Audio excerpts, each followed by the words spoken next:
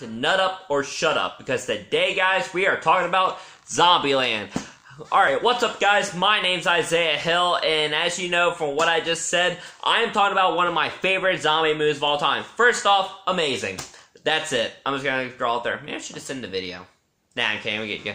So, Zombieland stars Woody Harrelson, Jesse Eisenberg, Emma Stone, Abigail Breslin. Also features Mike White and Bill Murray playing himself. And this is like a film I remember coming out like in 2009, and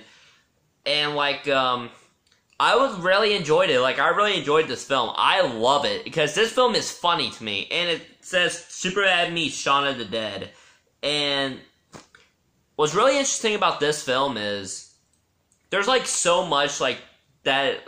Like, it pays respect to like zombie movies, but also comes up like with its own thing. It's basically like it is like Shaun of the Dead. It is comedic. I never saw like the super bad element.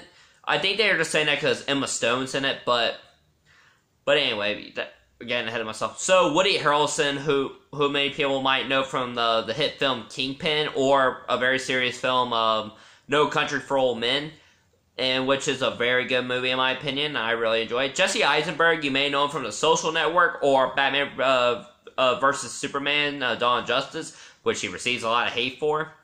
Emma Stone, Superbad. She recently won an Oscar not that long ago for La La Land, and she's in quite a bit of movies. She also was Gwen Stacy in Spider-Man, and appeared in a very good, and one of my favorite movies of my mother's, and also one of my favorites, The Help. Abigail Breslin, I mainly know her from Signs. I don't know her like in that many other movies, but since the new Zombieland movie's coming out, I thought I'll share my opinions on this. I really enjoyed this film because it is funny. It's so funny. It's comedic. These guys, like, all four of these... I was covering up Abigail Breslin's face.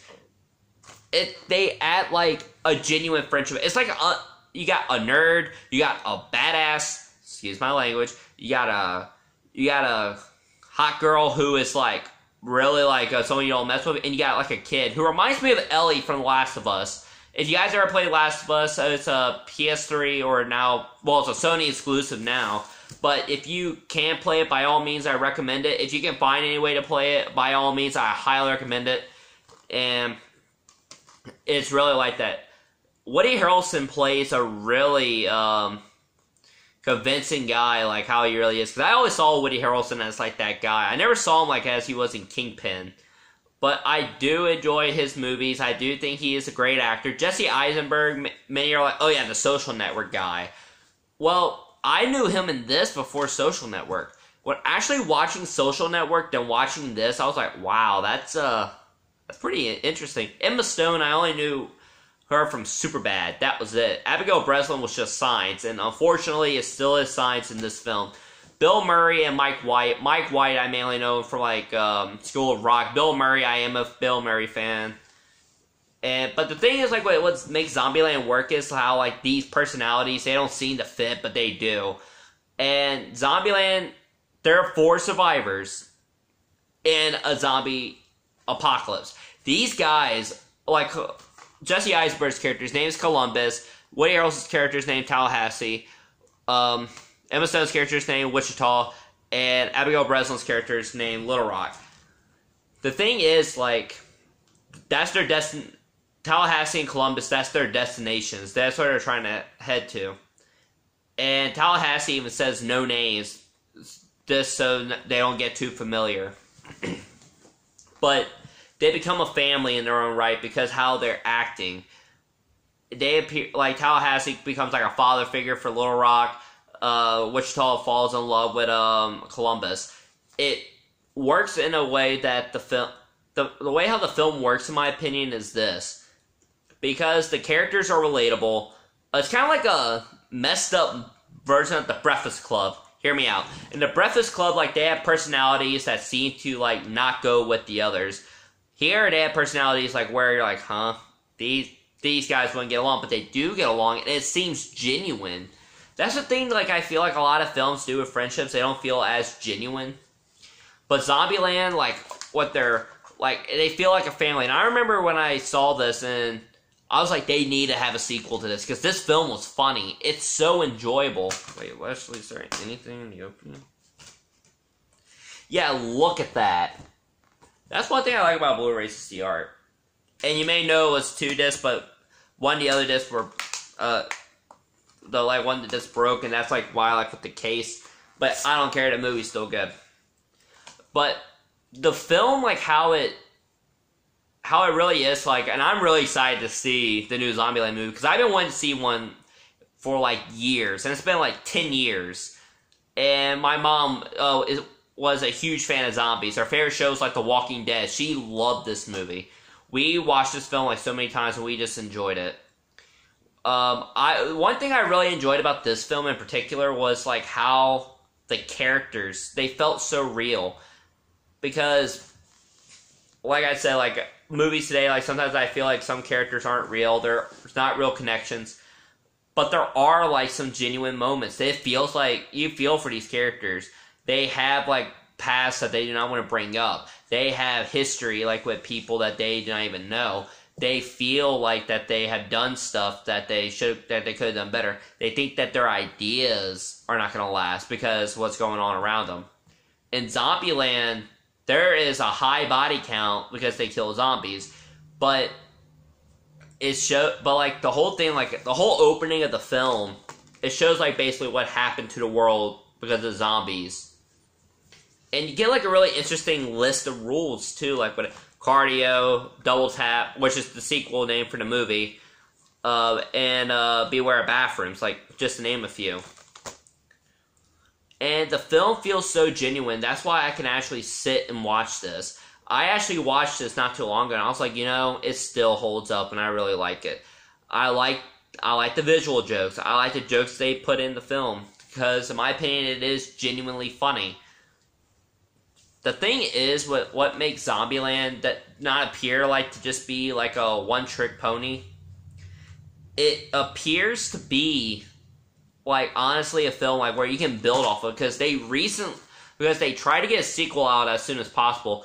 Zombieland was originally supposed to be a TV show, which is like a joke. Like, I'll give you like a slight spoiler, but like Zombie Kill the Week, that was supposed to be like in the show, like whenever the show would air, there would be a Zombie Kill the Week. And they feature it like in the movie. It's like an offhanded joke a little bit. And then Amazon tried to pick it up. Then they wanted like Amazon to pick it up, and it could have worked, but I'm kind of glad how they're sticking like with just like regular Zombieland. And guys, I do recommend this movie. If you are a fan of zombies, if you are a fan of like Shaun of the Dead, I recommend this. The film is genuinely funny in my opinion. The film has like a set piece. It makes things like seem... It doesn't make zombies seem boring, because this was like during like a zombie craze, like, and it came out at the right time, and there is still somewhat of like where people are like obsessed over zombies. So when this film like comes out tomorrow, I'm pretty sure there's gonna be a lot of people. People have been expecting a sequel to this for so long. It's been 10 years, and I really hope, because it's somewhat similar to like The Incredibles. When The Incredibles came out, everyone was expecting a sequel. And then, like, 10 years later, we hear about a sequel, and then we get the sequel. And it was still good. I have hopes that this will be good still. Overall, like, I highly recommend it. The performances are amazing. The direction, the writing, everything. You name it, it's amazing. The makeup, I can't even, like... I have to say that's, like some of the best zombie makeup. This is for a comedy. They actually even said that some of the some scenes like were shot first because they were still like trying to get like the zombie design, like with multiple zombies. That's why you like see them like with their faces not exactly too bad, but then like later you see like their faces like really messed up, because they said like they were working on it. So like earlier you see like more messed up faces, but like later in the film they even like said like there are some things, but they pretty much got it nail packed like for reshoots. And I'm not gonna tell you like where they are because it's pretty impressive. But this film, it feels genuine. It feels like a heart. It has a heart. It has like great characters, great build up, great direction, great everything. Like with this, the only thing I can kind of say is like negative. I wish there was a sequel a lot sooner. But yeah, this to me is not a film I have a lot to complain about. I don't have to complain. I mainly give it praise. And this is, in my opinion, an amazing film. A reason why I think people might not like this is because some of the visuals can be dated, some of the effects, but I think it holds up really well. Woody Harrelson does a good job, Jesse Eisenberg does a good job, Emma Stone, Abigail Breslin, they work their parts really well. Emma Stone, like, shows that she can, like, maturely act, because, like, even in Superbad I saw her as that, but then when you, like, see her, like, in The Help and La La Land, it's like, wow. The chick from Superbad can act really well. Because that was, like, unfortunate, because, like, a lot of people were like, oh, yeah, well, she's gonna end up just being, like, the hot chick. Thank God she wasn't, because she is a marvelous actress. She is amazing. Abigail Breslin was nominated for an Oscar, like, for one of her, for Signs, I think. And, yeah, all these people are Oscar nominees. Emma Stone has won an Oscar. That's amazing. They have been in some pretty serious roles. They've proved that they can act. And I can't wait to see the gang reunite. So, guys, that's it. Zombieland, I believe, deserves an amazing. It is a film that I recommend that people should check out. And if you haven't seen it already, please watch it before you go see the Double Tap. And I believe that's it on me. Zombieland was released in 2009. A sequel comes out, like, I believe tomorrow. And it's finally here 10 years later, and I am excited. Well, guys, that's it out of me. If you guys enjoyed the video, leave a like. If you guys wish to see more videos like this on my Let's Plays, by all means, subscribe. If you guys wish to share this with your friends and family, by all means, go ahead. If you guys want to ask, say, or request something, by all means, go ahead and comment down below. My name's Isaiah Hill. I'm really excited to see what they're going to do for Zombieland, the Double Tap. I really enjoyed the first film. I really hope I enjoyed the second one. And thank you guys so much for checking this out. You guys are awesome. You guys are amazing. And I am signing off. Bye, guys.